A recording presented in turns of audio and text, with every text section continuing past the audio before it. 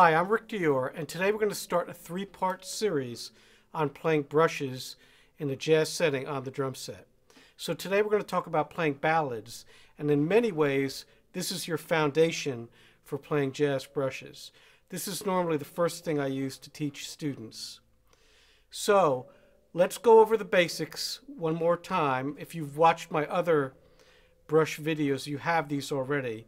If not, I suggest you watch those first. The left hand in this case is going to be playing traditional grip. You can play match grip, but this is one case where playing traditional really pays off because the hand moves that way. And if you play matched, it's a little more difficult. You have to use your wrist. So the fingers work better if you do this playing traditional. So when we do the accompaniment stroke with the left hand, you're moving in a circle like this.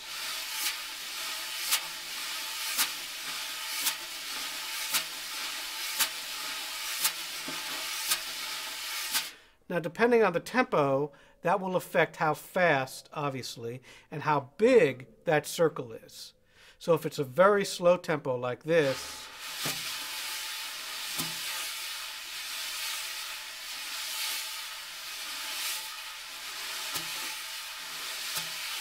you're going to use the whole drum. It's going to be very wide, almost the outer edges of the rim. When it's a faster walking ballad, you're going to do this.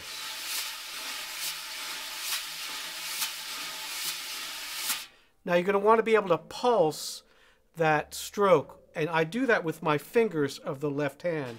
You can see that here.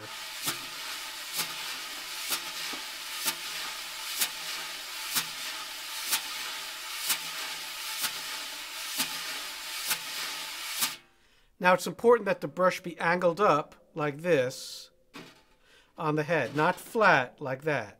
There are strokes you can do like that, but for now, we're just going to use the tip of the brush so we get the nicest, most transparent kind of sound.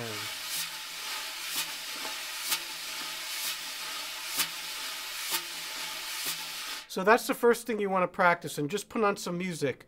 Throughout this series, I'll be using two separate recordings.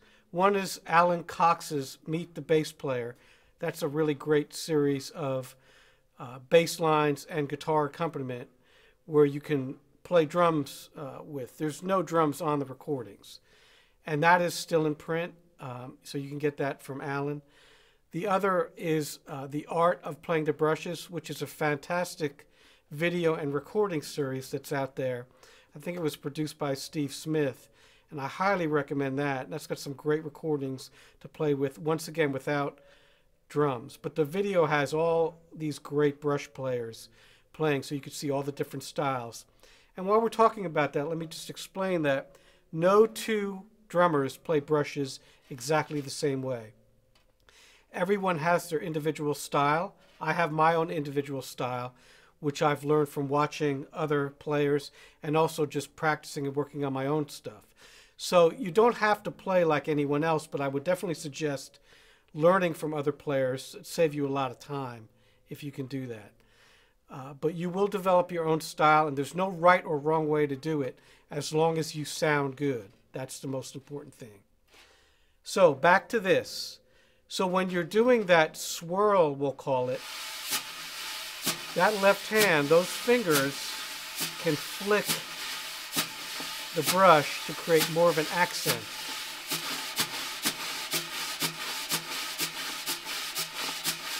And again, you can do that with match grip. It's just a little more awkward. So this is one case where I believe the traditional grip has an advantage. Now, while you're doing that, the right hand can also do a swirl like that. So it's clockwise. Now, I play clockwise, but there are plenty of drummers that play counterclockwise. You know, they'll play backwards like that. Elvin Jones was one. I believe Peter Erskine's another. They'll play different ways, but you can see them. They play a little bit different, all right? So you can play clockwise or counterclockwise. Again, it doesn't matter, whatever works for you. The most important thing is that the sound is smooth. So when we have both hands going together, it looks like this.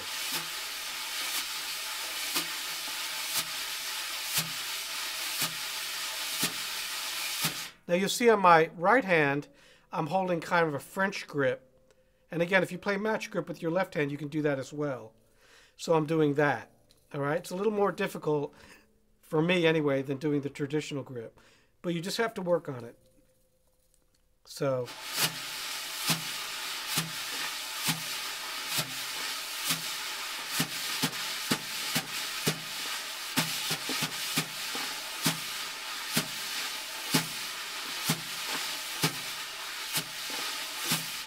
you see there, that motion, that's called a figure eight.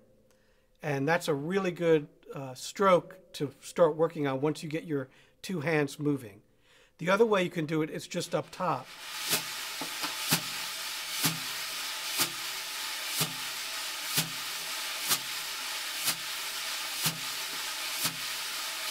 And just put your metronome on like quarter note equals 60 or 70 and play with that quarter note.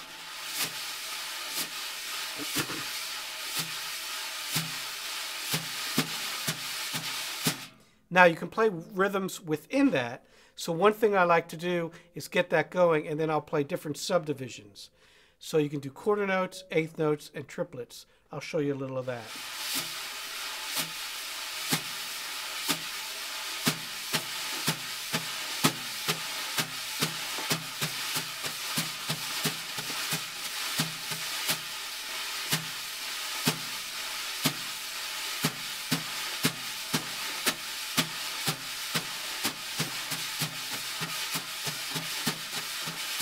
So you'll see that right hand, when it does that, it's moving a little, not in one place.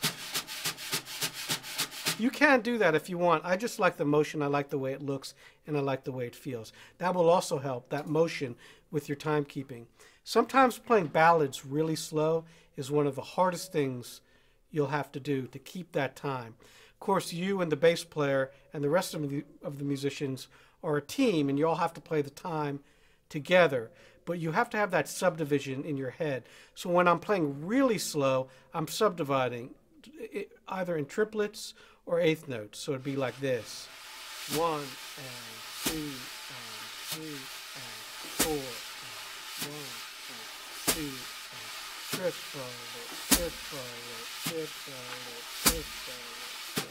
All right? You can even pulse that a little with your hand.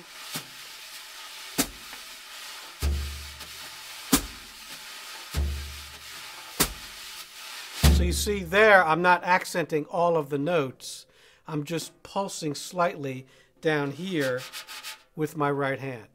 Now, as far as the hi-hat and the bass drum go, it's pretty simple.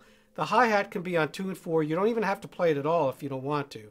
It can also add some splashes. I'll give you an example of that.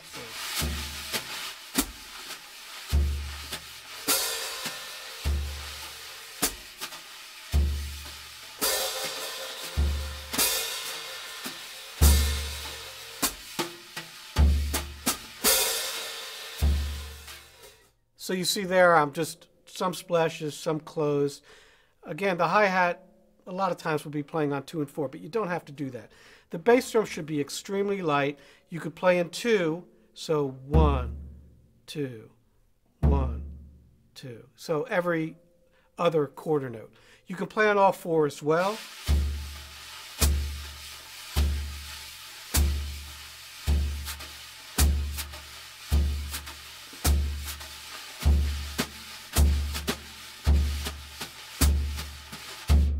No matter what, though, it needs to be light so you're not getting in the way of the bass player. That's very important. Other little things you can do are trills. So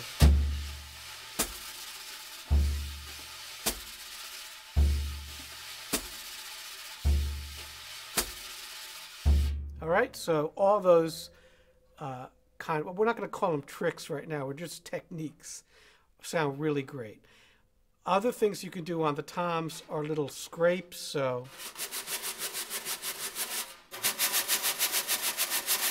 and on the cymbals you can do rolls like this, and you can do scrapes with the back of the brush.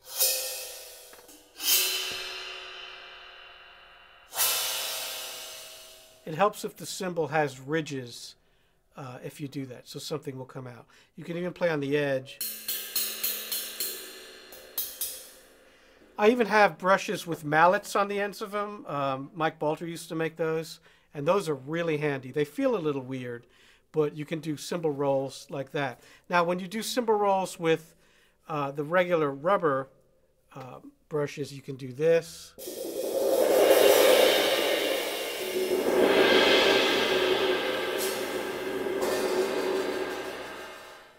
So that's kind of a soft part of the brush that works well for cymbal rolls. Okay? All right, let's play with some music now. So we'll start slow and we'll get a little quicker. You know, ballads aren't ever very fast, but I would definitely suggest, again, using ballads to work first on your brush technique. And by the way, I'm using a calf head on the snare drum. That's a really good thing to do. Never wears out. Feels good. It's always very smooth sounding. And these brushes I'm using today are just regular Regal Tip Classics. Nothing special there.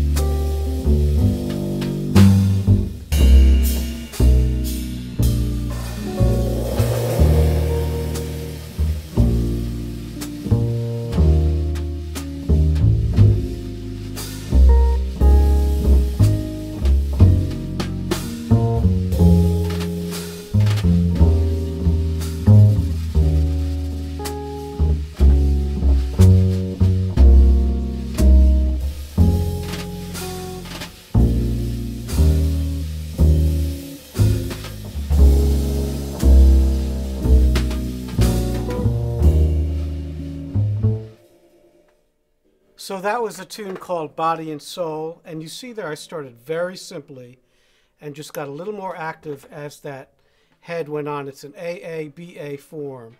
So the bridge, I switched to the cymbal, and you can ride on a cymbal with a brush. It sounds really nice, especially one with rivets. I definitely recommend having a sizzle cymbal available when you're playing in a jazz setting. For ballads, it's tremendous. So you saw there I was just doing...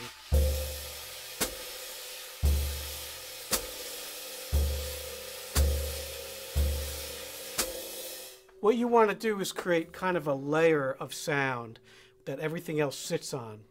It should be very warm and beautiful. You never want to get in the way. And again, you're subdividing. There's no click on this recording, so in my head, I'm thinking triplets. Boom, ba, ba, ba, ba, ba, ba, ba, ba, ba, ba, ba. All right, and that helps a lot. And you have to be on the same page with the bass player when you're playing ballads. It can move around a little, but it's important. There's so much space between the notes, it's easy to get in trouble there, so be real careful. Let's move on to a walking ballad. So when you play walking ballads, now you're actually playing each stroke with your right hand like this.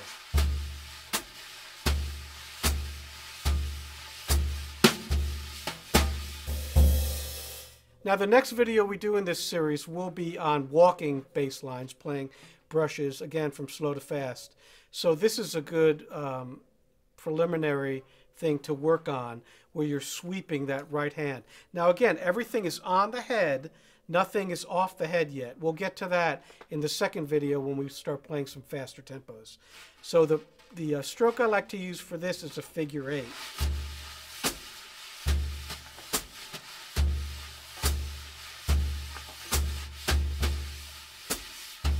And something you can do is back up any strokes you play with your right hand lightly with your bass drum. It gives it a little more depth, and it's, again, very quiet, if you can hear that.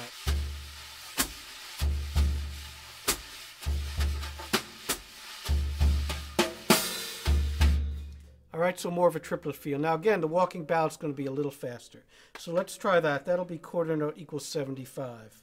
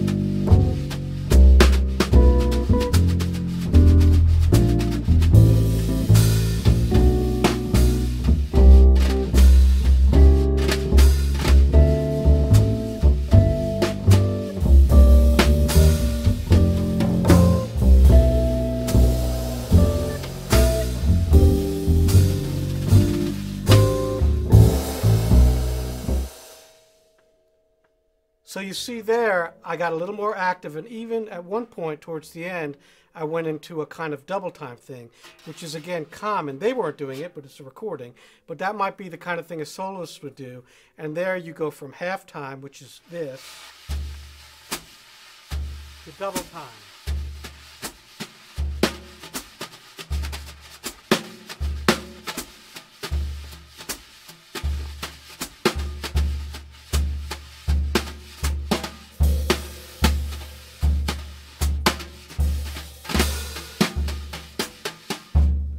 That's a very common thing. If you listen to some old Miles Davis, especially with Philly Joe, he did that quite often. They'd be playing a slow tempo, but he'd be playing in double time, and the hi-hat would be in half time. So I really love that feel. So that's something to check out. Okay, so again, the next video will be on walking bass lines, and this should be the one you watch first, and then work on that stroke. So thanks, and we'll see you soon.